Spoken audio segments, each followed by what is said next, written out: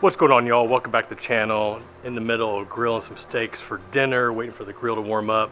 Thought I'd take a minute here and just answer a question here from a reader subscriber to the channel and the blog. And this has to do with the 401k. And I think this is such a great question, especially right now with the economy, what's going on with the stock market. Just, you know, we're in crazy times, continue to be in crazy times. So I think this question is relevant for a lot of people right now that are investing in their 401k.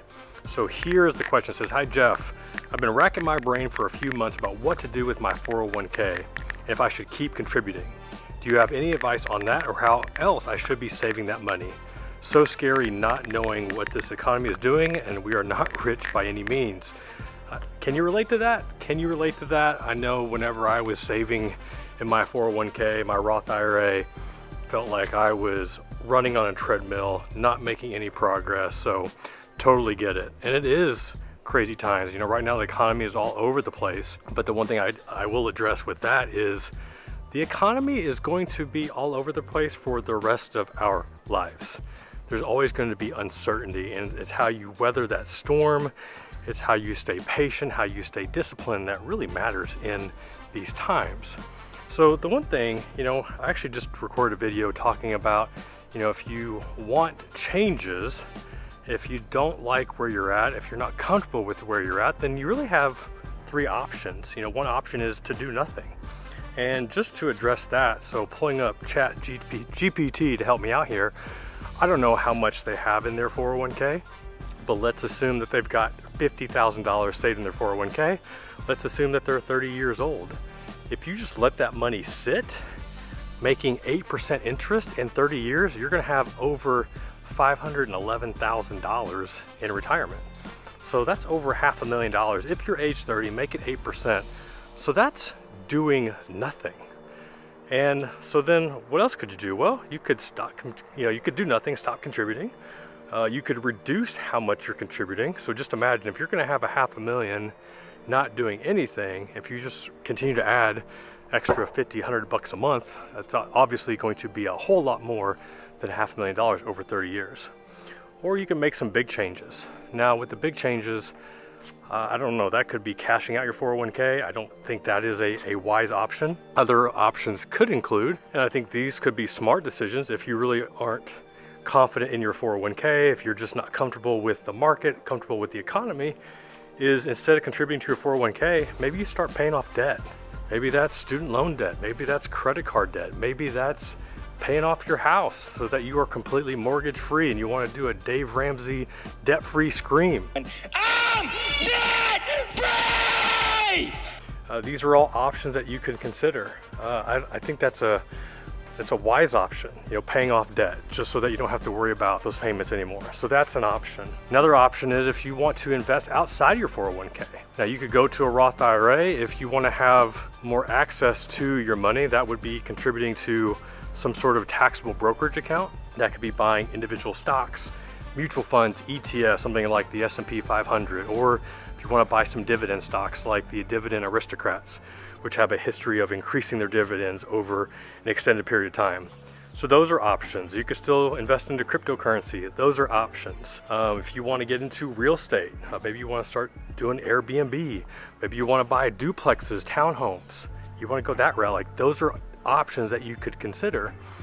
And then you also have one of my favorite options, and that's just investing into yourself. So what would that mean? Maybe that's going back to school, getting a degree. Maybe it's getting a master's degree or a doctorate degree. Maybe it's getting a certification, whatever field that you're in. I talk about this a lot, but it's worth repeating. You know, one of the best investments that I made in myself back in the day when I was still a practicing financial planner was investing into the CFP certification, which stands for Certified Financial Planner. That was a monetary investment. That was a huge time investment. It took me almost a year, and I had to go out of town for like, I think it was like 3 or 4 days a week for 11 months straight. Not every week, but just about 4 days a month. I was out of town, away from my family, and it was completely worth it, you know? Did not get him. I always tell people that story, and they're like, "Oh, so did you get a raise after you got your CFP certification?" I'm like, no, I didn't get a raise. But what I got was alphabet soup behind my name. So I had the credentials, which immediately just boosted my trust, that trust factor with potential clients. Also helped with being featured in media because I wasn't just a regular financial planner, I was a certified financial planner. So those are ways that you can invest in yourself. And there was a YouTube video, I think it was a YouTube short, and I really loved this. It was talking about investing either $100 or $1,000 investing into yourself. And one of the ways it talked about was investing into therapy. And therapy sometimes is that word that just people don't want to admit that they need it. I'll sit here and tell you that I've had individual therapy, I've had couples counseling, couples therapy, and it has been some of the best. I know I said that about the CFP, but it also was some of the best investments I've made into myself, just unlocking a lot of childhood trauma that didn't realize was trauma until, you know, got much older in my life, and be able to process that, you know, because sometimes, man, things happen. You know, when you've got multiple businesses, when you've got 4 kids, you've got family members that are also struggling emotionally, physically. I mean, life will throw a lot at you. And if you don't have a good spiritual foundation, sometimes having somebody to talk to about what's going on can be totally worth it. I mean, you can, I think the most I ever paid for like a 1-hour therapy appointment was like $150, maybe $200. I'm telling you, man, like every time was not a waste of money. And these are just examples of how you can invest in yourself. Now, I think at the root of this question is to remember you can only control what you can control. So when we think about the economy and what's going on with unemployment, what's going on with interest rates, what's going on in the world, like we can't control that. And that is just something to always remember, because when we start trying to think that we can control what's going on in the world, what's going on with interest rates, it's not worth it. I think my daughter is trying to do a cameo in the video here. So regards to answering the question, what should you do with the 401k? That's really up to you. But I will say, looking back in time, so I've been doing this since the mid-90s, and I think about what has transpired in that time frame. Gotta make sure I don't overdo my steaks here as I'm searing them. But a lot has happened.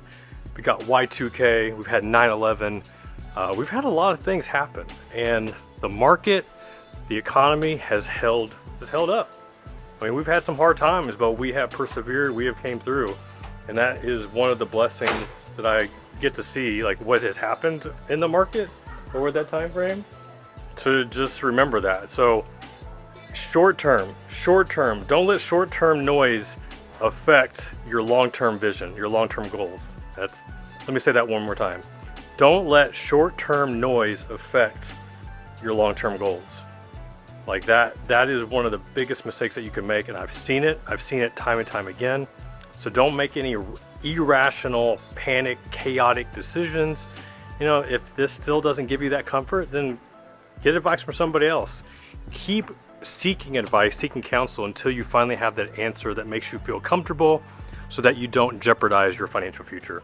All right, y'all, I gotta get back to my steaks before I overdo them, because my family will kill me. Until next time, this is Jeff Rose reminding you that it's your money, it's your life, and only you can make it awesome. Until next time, peace. Were you trying to do a cameo in my video? Yeah. Did you make a cameo? Yeah. Yeah, you did. Can you say peace out? Peace out. Smash that like button. Smash that like button. Subscribe. Subscribe. Hit that notification bell. Hit the notification bell. Boom. Poopy.